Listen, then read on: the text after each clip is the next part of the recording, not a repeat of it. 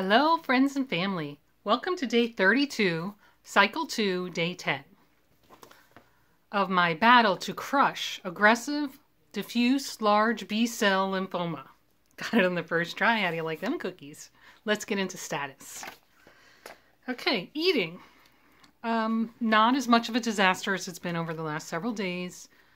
Still really don't have a big appetite, but the nausea is definitely controlled by eating. Haven't taken any medication now. I guess it's 48 hours. Mouth pain, teeth pain, throat pain, all real. So that is somewhat of a deterrent, but I've been just making food choices that agree with my palate. My weight is down another ½ kilo, so I'm still about 1.5 up from my lowest weight, but I think that's all reasonable. Sleep. 6 hours and 37 minutes. But I don't want to delude you. I've done nothing today but lay in bed or lounge on the couch. I have done no other activities. I mean, I walk to the bathroom or get myself food or drink, but I have exerted no energy on anything besides relaxing. Kind of. I'll talk about that in a little bit. So mostly chill on the couch. I did spend an extra hour and a half laying in bed, but didn't fall asleep. But that still counts. That was resting my body. My brain, not so much, but my body rested. Mental health space. I think I'm going to categorize today as hopeful healing. So overall, today is better than yesterday, which is a blessing. Yesterday was better than the day before, by far. So I feel like there's hope that that my body is working through the poison, and we're going to get to our new normal, hopefully, in a few days. All the same pains, aches and pains I described. My finger neuropathy, jumping to chemo symptoms, my finger neuropathy, it doesn't seem as defined as it was earlier this week. So that seems to be easing up a bit. I can still feel it, but it's not as much. Just as a side note, I never developed any neuropathy this round in my toes or my feet or anything like that. I didn't notice anything in my lower extremities, but I did notice it on my fingers, which is a little unusual because I've been crocheting like a madwoman, as you all know. So I've been using my hands for writing and crocheting quite a bit. I would have expected to have less impact here because I'm flowing blood there, but who knows. Nausea, yes. Throat, mouth pain, tired, relaxing. I'm relaxing to address the tiredness. Not as droppy. Definitely chemo brain. I haven't made too much effort to alleviate the chemo brain as far as puzzles and so forth and so on, although I did do some maths today, so maybe that counts a little bit. I'll talk about that in a little while. What else? My steps yesterday, not as bad as I expected, 4,200 steps. I did 2 sun salutations and 1 Viparita Karani. That is the new pose that I'm trying. I did it this morning and it was not as distressing as yesterday. So I think the thing that I did wrong was I tried to use props, maybe incorrectly. And the second thing was that I maybe did it for too long because all the documentation said try to hold the pose for 5 to 10 minutes. But maybe it's something I need to work up to. So today I only did it for a minute or 2 minutes, minute and a half, something like that. And the pose is basically you lay with your bum against the wall and your legs straight up the wall. And it's supposed to help your lymphatic system and the blood flow and help your heart not work as hard and, relax all your body parts and all that stuff. I did not have that experience yesterday. Today it was a little better, as I mentioned. Some of that is the tightness of your legs and, how flexible you are and all those other things. So I think the sun salutations will help. Also, this time last cycle, I seem to remember that I had that super flexible, flexy thing going on. And I wonder if that didn't impair the stretch yesterday with the props if I overstretched something, and that was what made me uncomfortable. But we'll keep trying. Like I said, I'm just going to do little bits of it. I am able to do the sun salutation with the PICC line in, as long as I got my cuff on here, so that's good, and I'll keep working on that as well to build strength and keep muscle. All right, so what else can I tell you? My vitals were fine today, and I think that's all I have for that. So let's jump into accomplishments for the day. Okay, so I did, let's see, excuse me, hang on, I need a drink of water. Excuse me.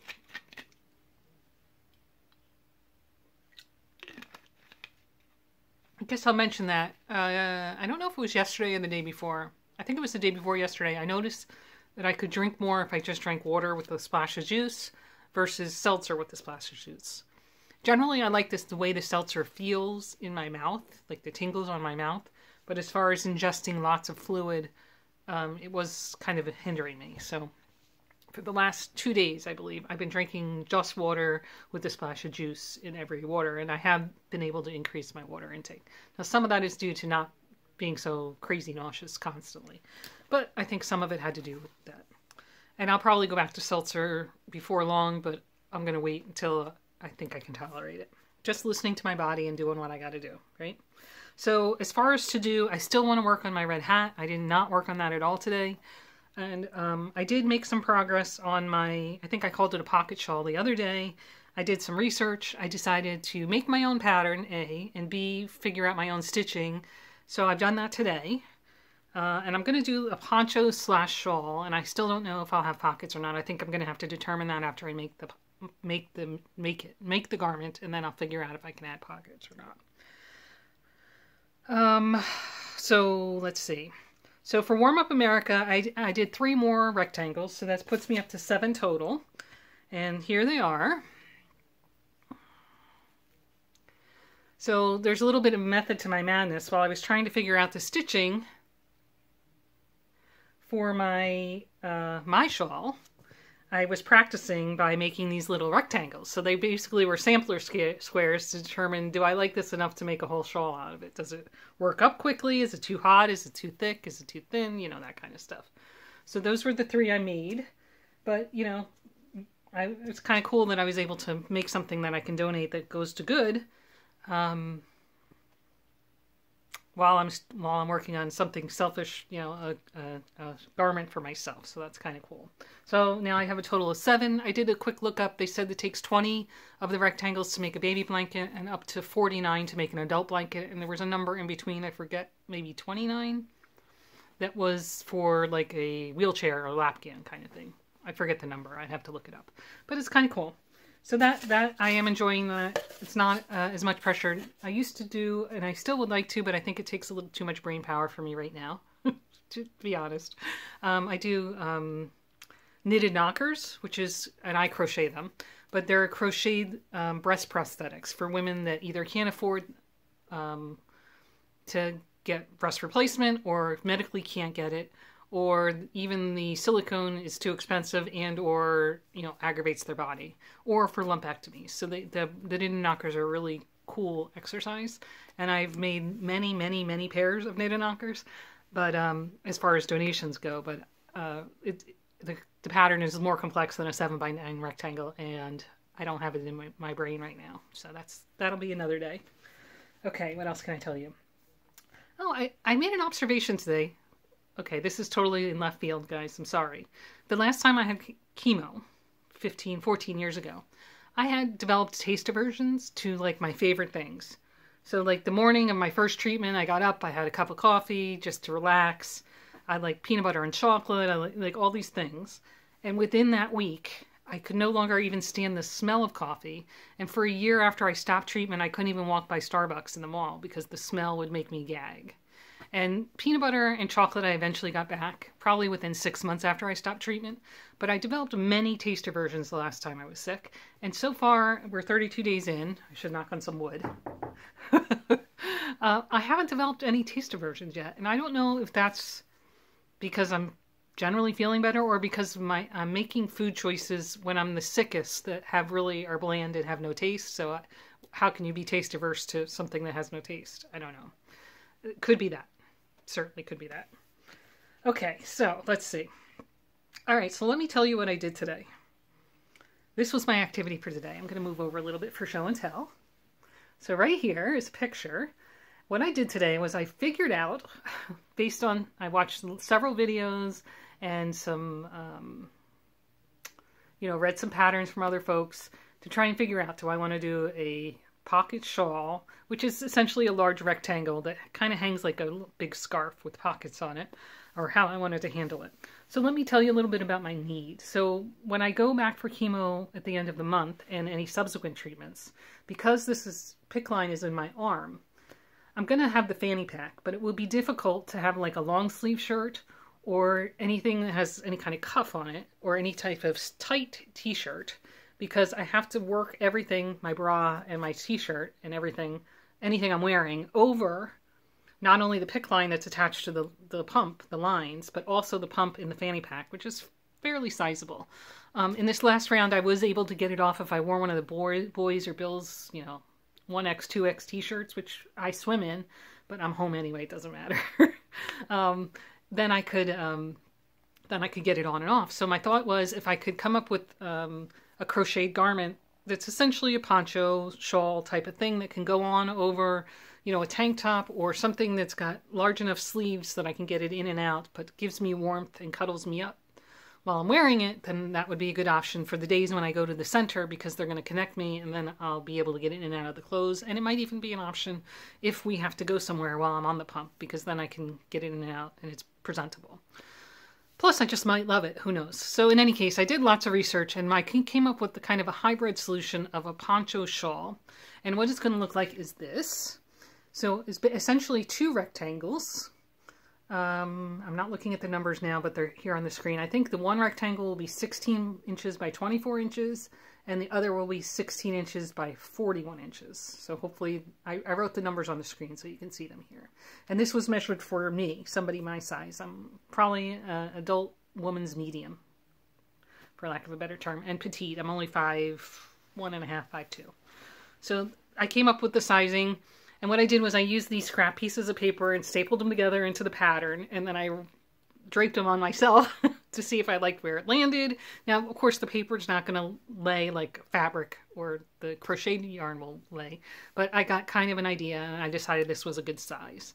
So this is what I'm doing. All right, so then you saw that I've worked to figure out the stitching. So I think I told you, but this one is the stitching that won. Whoops, that's upside down. It probably doesn't matter. And so then I started working on my shawl. So I had this yarn for I was going to do some kind of shawl poncho type thing. I bought this yarn a while ago. So this is what I've started so far of that pattern. And the yarn is variegated. That's not me doing anything special. This is Yarn Bee Sugar Wheel Cotton. It's a lightweight 3 yarn, and this ball has 142 grams. So I have 3 balls of this yarn, and I've calculated I need just about 2, and then I have to figure out if I'm going to do fringe or if I'm going to do pockets and all that kind of stuff. But I think I'll make those determinations after I get the base garment together. So that's what I'm doing right now, what I'm working on. So this is my current task. I'm working on this shawl poncho, and I have a deadline. It needs to be done before the end of the month. So that's where I'm at. All right, so let's see. Anything else to tell you about? Horn of America, stitch patterns. Oh, okay. So I told you I still want to work on my red hat. Not sure when I'm going to do that. That's probably an hour. So if I get bored of the stitch or whatever's going on, I might switch over. I may also decide on this to add a hood. So I could just pop up a hood, or I might make a matching hat. I haven't decided. I definitely have enough yarn to do all that, so I have to make decisions about that kind of stuff. But again, I'm going to finish the base garment and then make those decisions. I think that was... Oh, I have one angel delivery today. We got this today in the mail. Well, and the box came delivered. Anybody know? I hope you recognize it. It's always a good day to have a cookie. It was lovely. We got 1 package of peanut butter patties. We used to call them tagalongs. 2 packages of shortbread. 2 packages of Thin Mints. And a new gluten-free caramel chocolate chip. So I'm excited to try all those. The boys have already laid claim. The gift did say to Jen, Bill, and the boys. So they're welcome to it as well. I can't eat all those cookies. But it was a nice little treat. So thank you for thinking of us. That was very, very lovely. Let's see.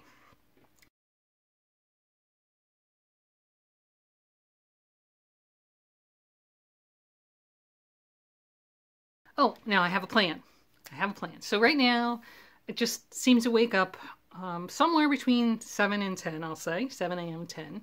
And I'm always the first one up by many hours. You know, I live with college-age students, and Bill has always liked to sleep. So my plan is tomorrow, I'm going to sit in the chair with the laptop open, spreadsheets open, and start collecting the compilation data for cycle 1 and cycle 2, as far as I can get. So I'm going to watch the videos through, and I'm going to work on my shawl poncho while I'm watching. So I'll be watching, typing, crocheting, until there's signs of life in the house. And then if folks want to use the TV or whatever, then I'll stop and we'll shift and I'll work on that another time. But I do have a plan now. I'm going to start collecting the data, and then I'll figure out how I'm going to put it together into the compilation.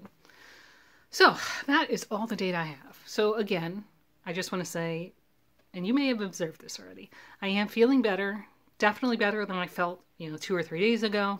I still am feeling like the poisoning is real, but I'm feeling like it's manageable. And as long as I take it easy and don't expect too much from my body, then it's supporting me. So I'm grateful for that. So again, I'd like to thank you all for your love and support. Thank you for joining me on this journey. We love you. Remember, every day is a gift. Live it.